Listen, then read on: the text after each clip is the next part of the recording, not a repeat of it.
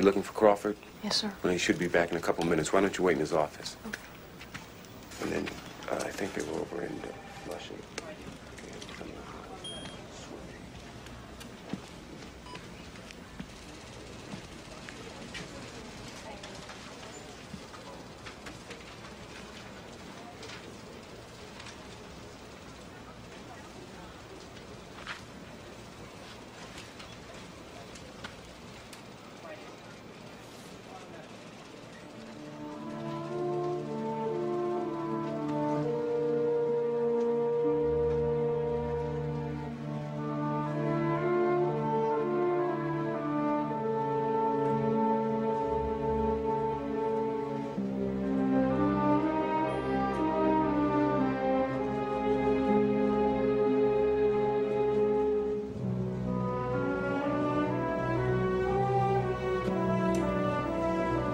Starling.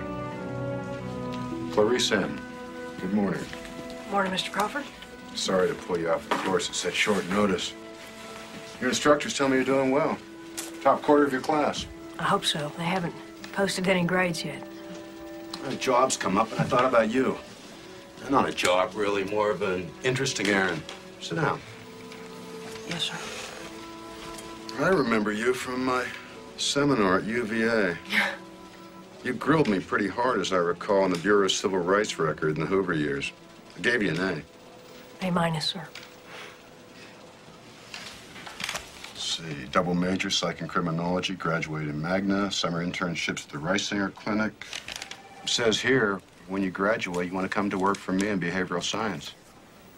Yes, very much, sir. Very much. We're interviewing all the serial killers now in custody for a psychobehavioral profile. Could be a real help in unsolved cases.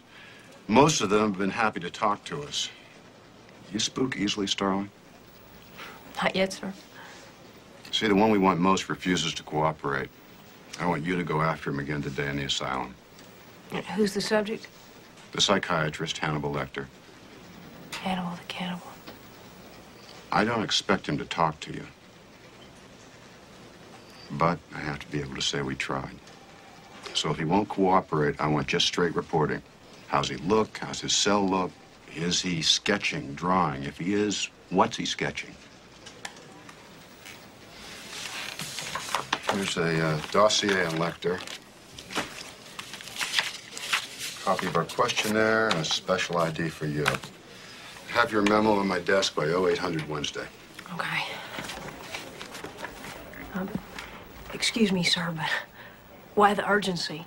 Lecter's been in prison for so many years now. Is there some connection between him and Buffalo Bill, maybe? I wish there were.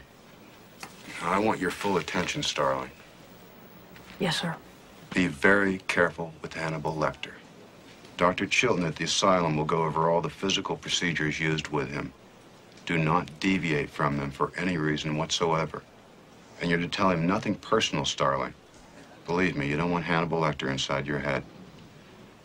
Just do your job, but never forget what he is. And what is that? Oh, he's a monster.